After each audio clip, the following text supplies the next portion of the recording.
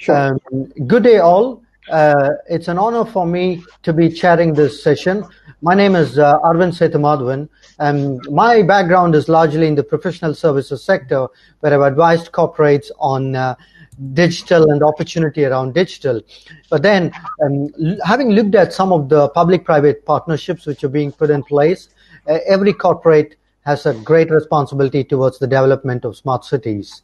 I read a statistic recently that about 124 billion US dollars were invested in the development of smart cities globally in 2019. All of that should see a great fruition. Now, 2020, because of COVID-19, has been a pivotal year. It's possibly a pressure test for smart cities, smart city leaders, policymakers, etc. So I've had an active interest in the development of smart cities. I'm currently the executive member of the Smart Cities Network here in Singapore. And I'm honored today to be chairing this panel and dialogue titled Envisioning and Building Smart Cities with an esteemed group of panelists, global and diverse, whom I'm going to just start by introducing before we kick off this session, starting with Jerry Hultin. Jerry is based in New York, so very early morning for him. Jerry is currently the chair of the New York Academy of Sciences, as well as the chairman of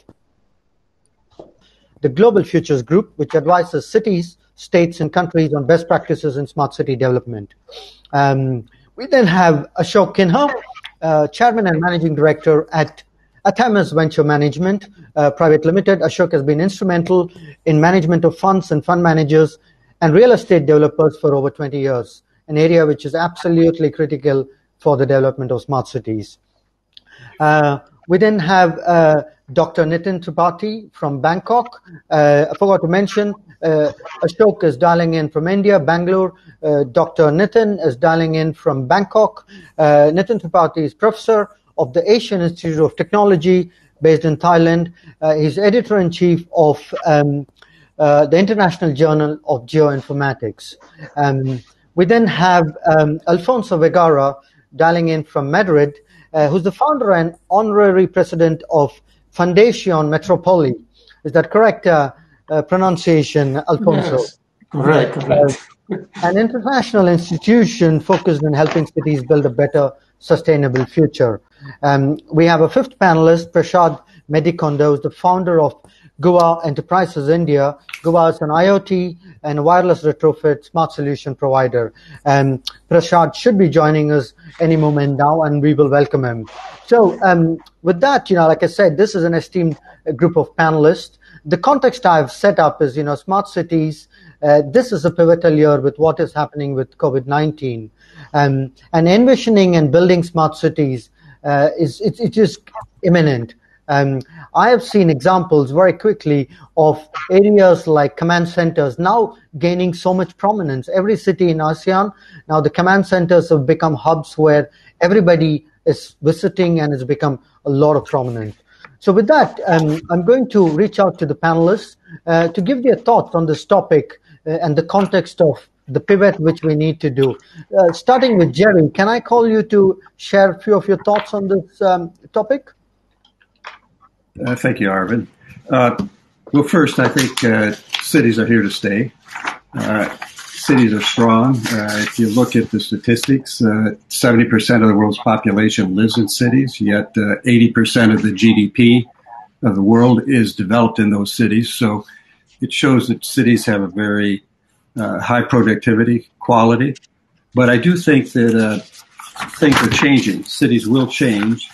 In some ways, just faster now than in the past, as we realize that we're more vulnerable than we thought to these kinds of episodes. I think you'll see density shift. I think you'll see second-tier cities, suburbs gain an additional appeal as people try to spread out. People work from home, realize that they don't have to pay for high, expensive downtown office retail space and office space. I think mass transit's under some stress. If you look at New York City, ridership is way, way down. Even as we begin to open up, it's at 25% of normal capacity. This is again, the result of density, but also because a lot of these systems are slow and relatively expensive compared to what the technology could deliver. I think urban real estate's in for a big shock in terms of office capacity, because you're realizing now if you can work from home, people are going to start working in the office 2 days a week, maybe 1 day a week, and work 4 days at home. That suddenly reduces the need for space. In a city like New York and many cities, their downtown is built to hold a lot of people. I think that's going to change. Certainly virtual relationships are on the increase. They have their faults, but they have their pluses. And here we are, 5 of us across the globe. No one paid for an airplane ticket. No one had to adjust to time zone changes. I had to get up a little early. So there is a lot of productivity here, but people to people still has a lot of power. So I'd like to throw the third piece into this, which is not COVID, but it's automation. Automation is going to change the way cities work, the way people work, not only in offices, but in factories. And that's going to put a real shift on the importance of education. So I think, and skilling, I think you'll see cities more and more say, if we're going to succeed, we have to have high quality, efficient, very widespread skilling of young people, because all the manual jobs are going to become robots. And robots don't get COVID. Robots work 24 hours a day. They have a lot of pluses. And suddenly brain power, how smart you are, is going to be the determinant of your value. And cheap labor economies, the way Malaysia grew itself on cheap labor, the way China grew itself on cheap labor, may not be an opportunity for India, which puts a real premium on education and skilling, way beyond the capacity of the current systems. So when I look at that, I say, put your bet on education, put your bet on new ways of giving people skills,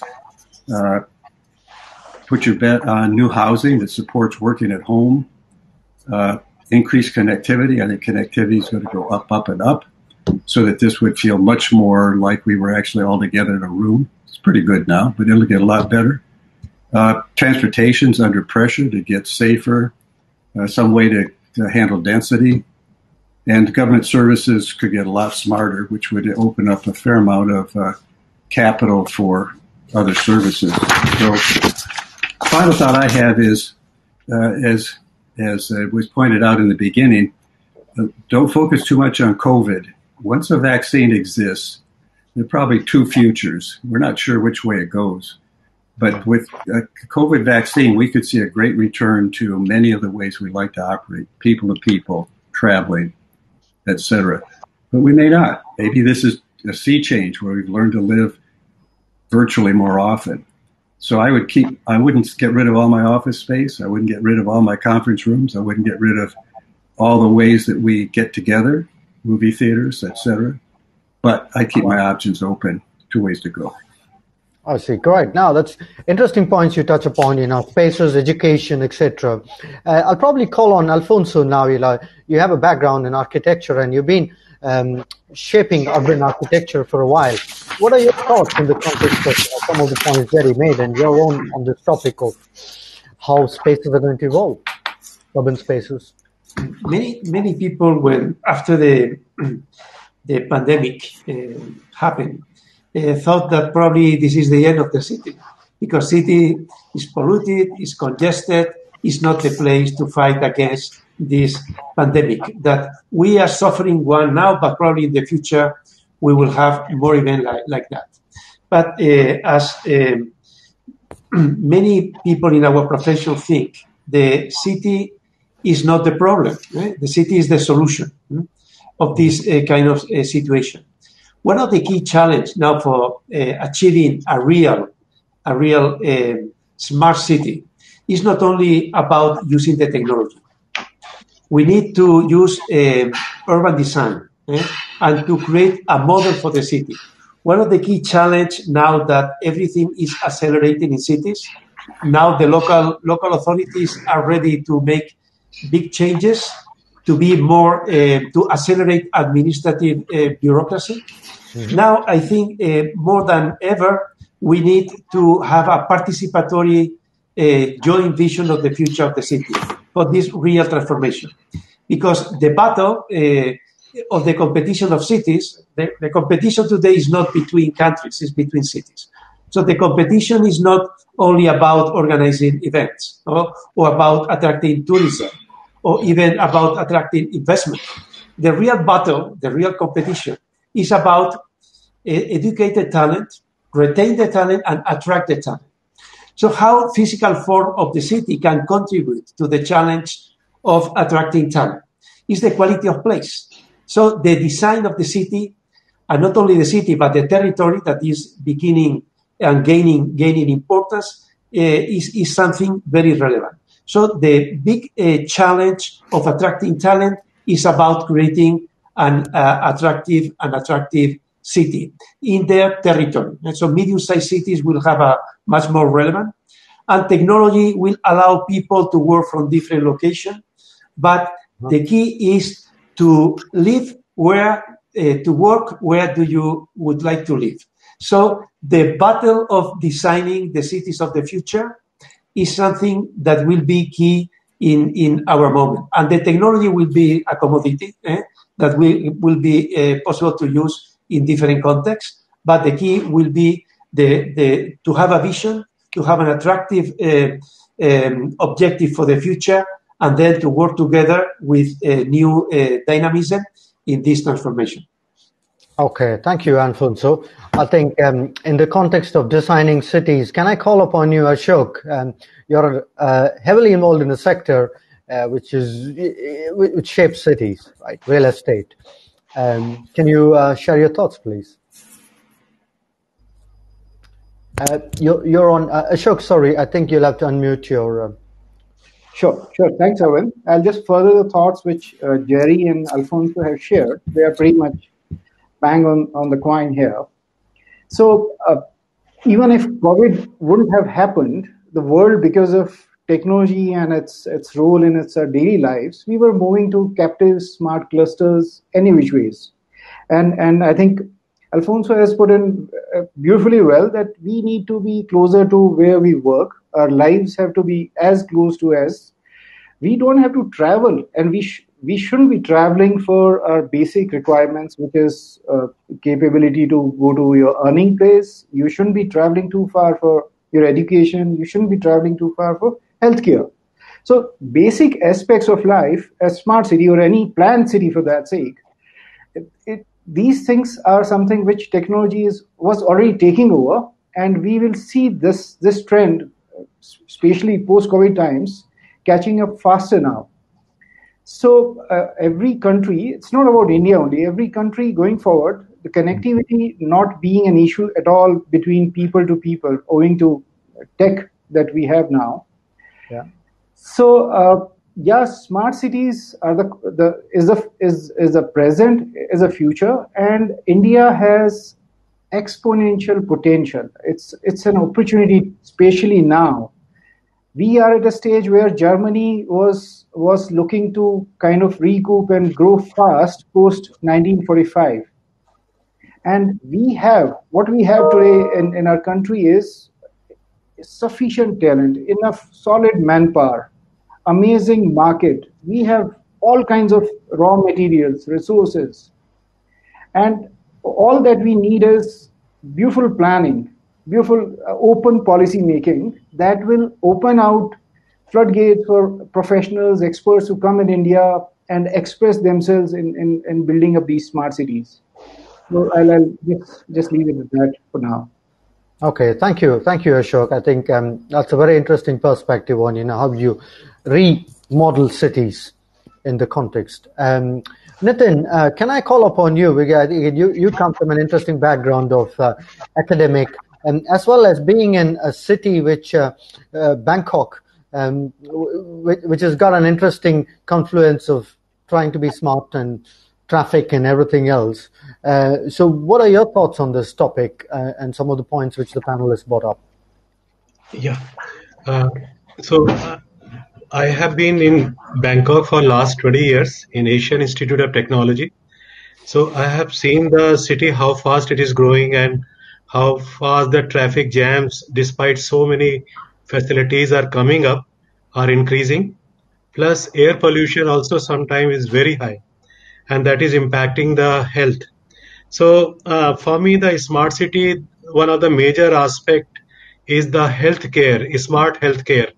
So, I will focus on smart healthcare, and this is very pertinent for Indian cities like Mumbai, Delhi, Chennai, Kolkata, etc., which are hugely populated, and healthcare facilities are one of the lowest in the world. In India, like we rank 154th in the world, and per capita spend on healthcare is only 250 US dollar, which is almost 12,000 US dollar per capita in USA, which is number one. So I think there is a lot to be done for healthcare, and this COVID has really exposed the healthcare system of India. And now government is putting a lot of emphasis. They are putting a lot of money, temporary basis. But I think when we are talking of smart cities, we cannot ignore healthcare anymore. And I will say that we have to go for virtual hospitals.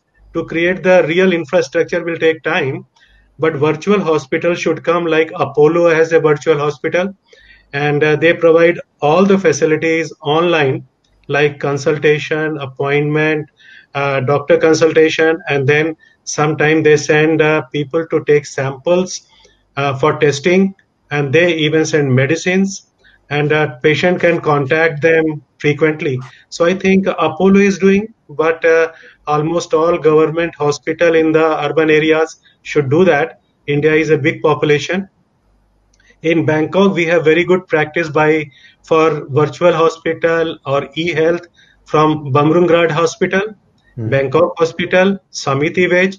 So many hospitals have switched over to virtual and online because people don't want to spend too much time in the traffic. So I think this e-healthcare, virtual healthcare or smart healthcare is the thing that we have to focus when we are talking about smart cities.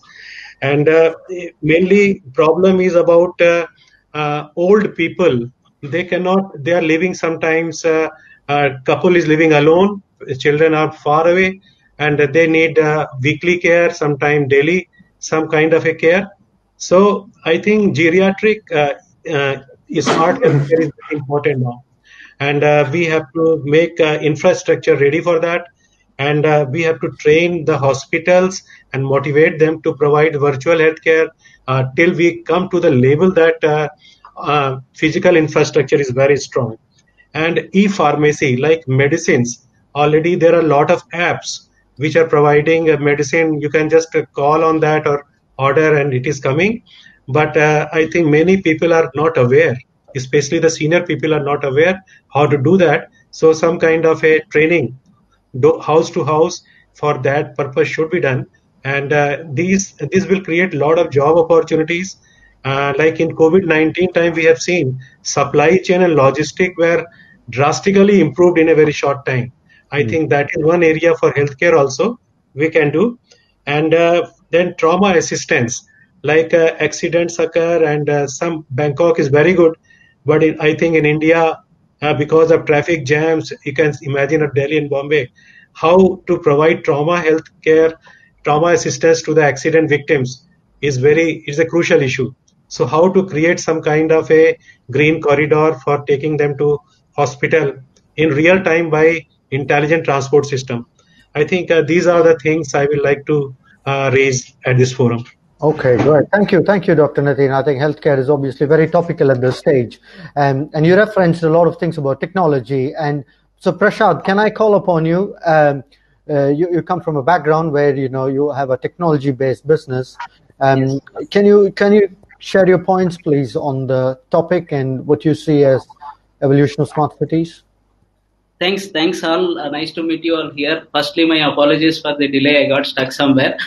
As I would agree with all the panelists. Everyone has brought different points, which is essential to the smart cities.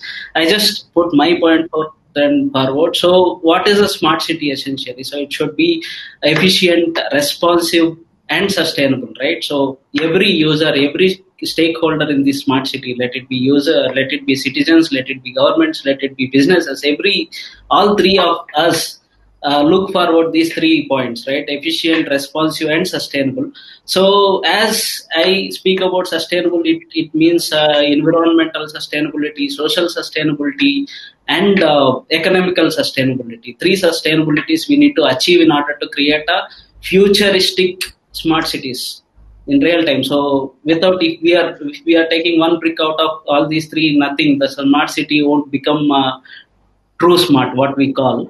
And another aspect which I would like to touch upon is kind of safety also. This is again goes with the same thing. So as Nitin has already mentioned, road safety, because of the cities what we have and the scale of the cities and the people population per square meter, the population density is too high in all the cities. Not only in India, especially in all our cities, what is happening across. So that road safety is one main important aspect which smart cities should largely concentrate on. It doesn't mean that only installing these CC cameras and looking for the culprits and fast drives. It should mean something like road repairs, automatic repairs, finding the repair there and then, and quick response to it, efficient service provider relationships. All these things is needed. At the same time, social safety also. So how we live in, what is the communication between different people happening, different societies. So the problem with the cities is they create large gap between the poor and the rich. So government should also ensure that all the quality parameters what rich is getting should be given to the poor as well. So that is another aspect. And I would insist on environmental safety. So most of the people, we as a human race, we created large cities and we forgo the entire environment aspect of it. So one thing what happened, COVID. So COVID has taught many things to the human race. So I think this is the time where we need to stick on to the point and say that, yeah, we live in this earth, we have to protect our environment and we need to give it to our further generations also. That is one area which most of the cities has largely to concentrate. In India especially, we need to concentrate on that aspect because Bombay, Delhi, Bangalore, Hyderabad, these are the cities where this pollution levels is rising high and high every day on day. And one more thing, why I am insisting on environmental safety, especially this air pollution and pollution, because I have studied about the largest and good model developed smart cities. Let it be Dubai, let it be Singapore, let it be Barcelona. All these cities lack one thing. They have developed robust road systems. They have developed robust smart metering, smart lighting, all these things. But all of them still struggling to get and cure that environmental aspect of that smart city. So I would insist we should concentrate more on environment. At the same time, safety side of it. I see. Okay, now that's good. Thank you. So, very insightful recommendations, right? You spoke about designing spaces, healthcare, education, and sustainability and environment. I'm going to ask a question now on zooming in on India, the context. Smart cities are not something new.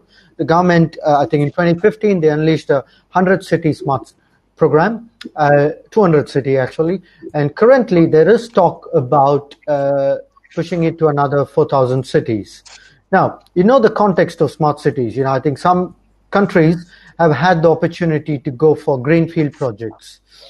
Indian cities and urban infrastructure is largely focused on the bigger cities, so you need to go for brownfield projects. So the question I have for each of you is around what has been accomplished? What do you think has been accomplished in the Smart City Charter, which has been going on for some time?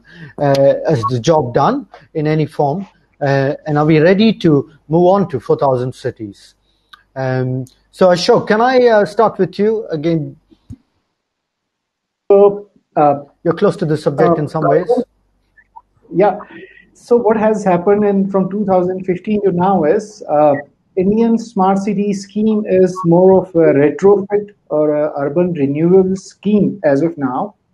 We haven't seen any greenfield projects like the way we came out with cities like Chandigarh. Only exception today being the new state capital of Andhra Pradesh, which is also held up for certain reasons. But the next smart city that we would have seen coming on Indian soil is Amravati, which is new capital city of Andhra Pradesh. So anyone who's developing greenfield project in these times, wherein there is openness in sharing technology for different reasons and for sure pecuniary purposes, executing smart city from greenfield is easy and is pretty much doable in terms of bringing the right teams, manpower, tech, and so forth. But then, can we do 4,000 greenfield cities at this scale within certain limits to resources that we have? I have my doubts there. Can we do a mix of retrofit and somewhere between greenfield and brownfield? I think that's something which we as entrepreneurs should push our government to open the system out to. And so if we have to look at, say, structures which are smart cities on their own, captive to themselves, this will not help Indian population, 1.3 billion and growing. Mm-hmm. We have to come up with some sort of hub and spoke kind of smart city development model, wherein resources of smart cities are always organized and developed in a manner that the villages and suburb areas in surroundings up to 30, 40 kilometers in circumference, they do not come and gravitate towards the city infrastructure, and rather city infrastructure grows simultaneously as new cities are being refitted with smart city concept. The infrastructure should travel out to these suburbs so that there is equitable distribution of development as well as the wealth that comes with smart cities, or optimization of resources that happens with smart cities. Okay, thank you, Ashok. Alfonso, what are your thoughts? I know you've done projects across various countries in this whole arena. What learnings can you share for India?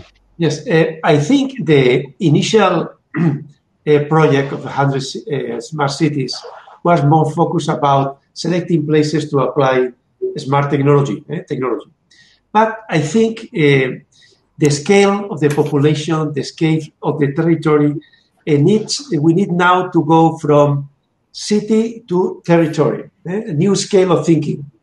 Usually the mega cities, the big cities, are losing competitive advantage. They have the magnetism of the concentration of capital, talent, people, but they have a lot of problems in terms of pollution, mobility. So medium-sized cities are rising. We have some statistics showing the growing role of medium-sized cities in the territory of the future. The problem of the medium-sized cities to operate globally, they do not have the critical mass in terms of connectivity, airport with the frequency, or in terms of the cultural options or university opportunities. So the only way that medium-sized cities can be relevant in a global context is by collaborating one city with the other cities. We call the urban system, and particularly we call the diamond, the territorial diamond. So diamond is about polycentric structure of cities. So in the past, cities was the engine of the economy. In the future, the diamonds, the territorial diamonds, and the super cities will be the new engines. So in my opinion, now, in relation with India, there's a huge challenge around super cities and territorial diamond to give coherence and to connect the urban world and the rural world together. And the technology can develop a very important role to activate this new balance between rural areas, medium-sized cities, and super cities. So my suggestion is focusing on super cities and territorial diamonds as a next step of the application of Smart City program in India. Okay, thank you. And, Jerry, can I call on you? Yeah, well, I wanted to just, excuse me, let me get rid of. I was just going to call on you. I wanted to bring up, I like your idea and I agree with you, because I was going to add, just a second, my phone is insisting on staying on. Okay. Am I still on? Can you hear me? Yes. Yes.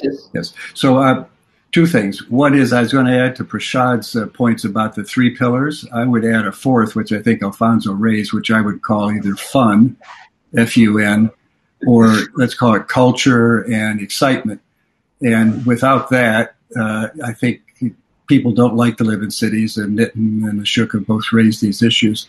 So, but I was going to raise the issue that one of the problems, I like your idea, Alfonso, the issue is governance. We currently have cities too limited in their reach out to those suburban areas.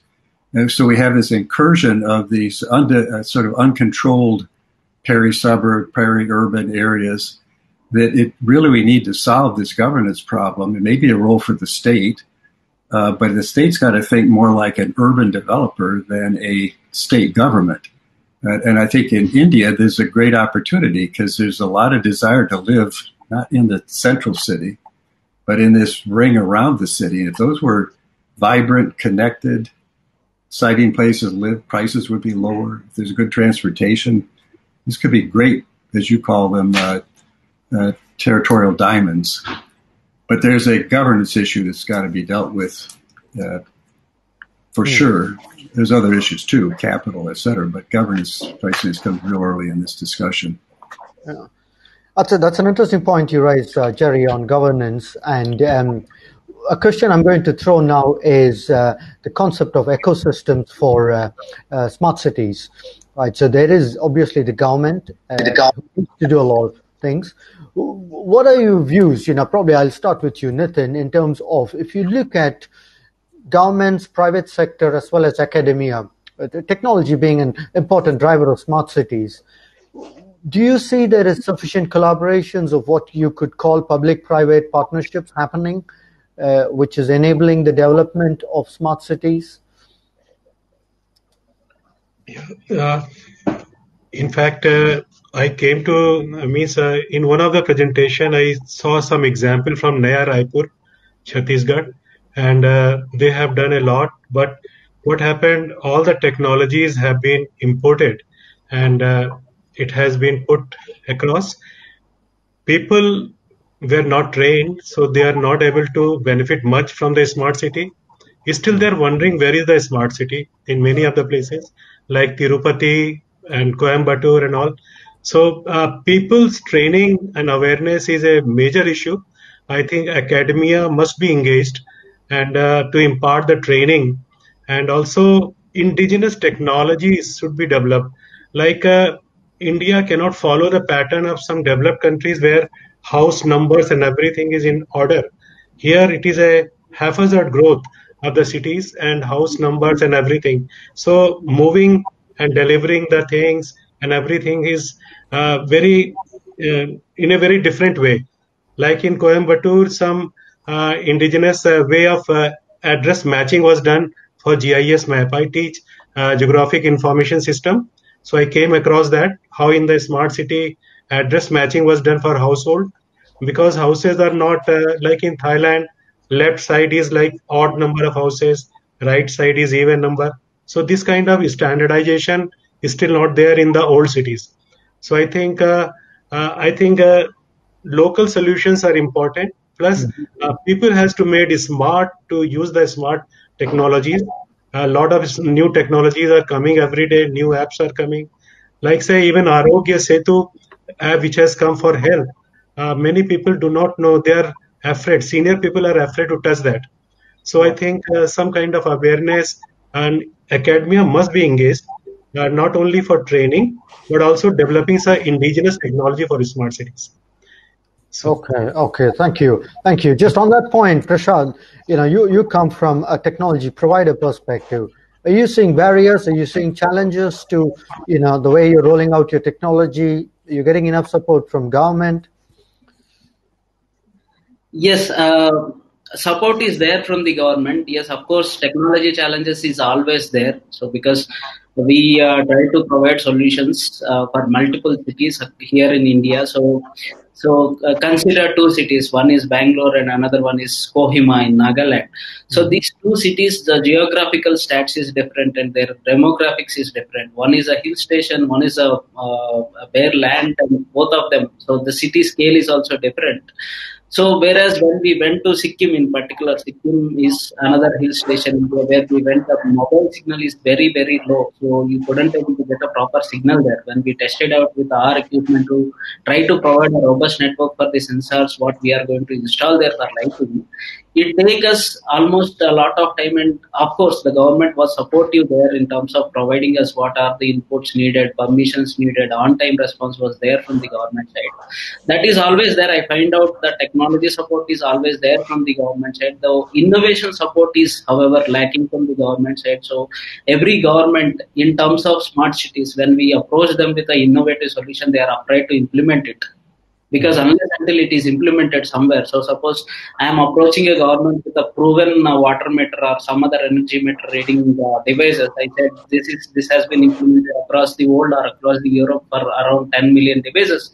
So they are ready. They will readily jump on it and they will take it. Oh yes, this is good. This is working. We don't want to take any risk with our city. So I do agree for that because yeah, cities is for large group of people, so they cannot do the experiments with that, but at least they can encourage the innovation solutions so that what happens is, see, essentially a smart city is to solve mass problems, right? Mass problems and provide a ease of their living in the city. So that my belief that only comes from the innovation rather than bringing solutions from outside and fixing it here. So I would suggest governments to more concentrate on that. We never know what kind of innovation comes from the bottom of the pyramid, right? And one more thing, I have to agree with Dr. Nitin that see, each city is different and each city has a different stats and all, and it is very tough. We cannot compare India with some other developed company. In terms of, if being very frank, we cannot compare one city in India with another city. So both the cities has different requirements and different needs and problems altogether. One city parking is a problem. Another city there is a lot of land where parking is not at all a problem. One city water is a problem. One city electricity is a problem. All these things, and government should proactively look and identify the problems and solve it and move on to the next problem. So that way I should ask governments to concentrate more on it and support innovative solutions in their domains than finding solutions from outside. Okay, great. Thank you. I realize we have 6 more minutes left. Time flies when you have a good conversation. So what I'm going to do is I'm going to ask each of you to provide one final thought on, it is difficult. Smart cities is a big collection. It is healthcare, it's mobility, it is spaces. But if there was one thing which you think should be high on priority, what would that be? So starting with you, Alfonso. Okay. Now, in my opinion, the big change that will happen in the next decades is going from city to the territory, going from smart cities to smart region. In the context of polycentrism, having mainly territorial diamonds and super cities, and connecting rural areas with cities in a new context. So this is, in my opinion, the big change in the future. And technology can help a lot in this kind of connection. Okay, great. Ashok? Yeah, sure. So in my view, India has different kind of climatic zones, ecosystems. Hello? Can you hear me, guys? Yeah. Yes. Okay. So the easiest for government to do is to shift from approval mechanism for each state government. There are 30-odd states. Each state government has to quickly shift from approval mechanism to acknowledgement mechanism. There's 34% urbanized population and 131.3 billion people living in India. At 50%, we'll be having mass of people living in cities, which is an opportunity. If there is zoning, only zoning done by state governments of respective state land parcels contained in each of those 30-odd states, and allow only acknowledgement model for private players to come in and develop those territories as Mr. Vegara has put in, this is a huge opportunity for entrepreneurs, developers, infrastructure, tech guys, and public will take care of it then from there on, because ownership of development of smart cities all of a sudden is shifting onto public as they are becoming stakeholders. Okay. So this is a short solution which can really catalyze the development in India. Great. Thank you. Nitin, yourselves, I realize our clock is running down 3 more minutes. I don't know if the webcast will just get cut off, but 1 minute each, please. Nitin is in mute. Smart city must focus on smart healthcare, where huge opportunities for public and private partnership exist. Government and all cannot do alone this smart healthcare, and I think public means government hospitals should engage the entrepreneurs, IT people, and everybody, and try to provide smart healthcare to the people, especially for old people and pregnant women. This is very important. And second is, I think mobility for trauma assistance, ITS, should be integrated into the smart city. Great. Thank you very much. Jerry? Jerry, you're in mute.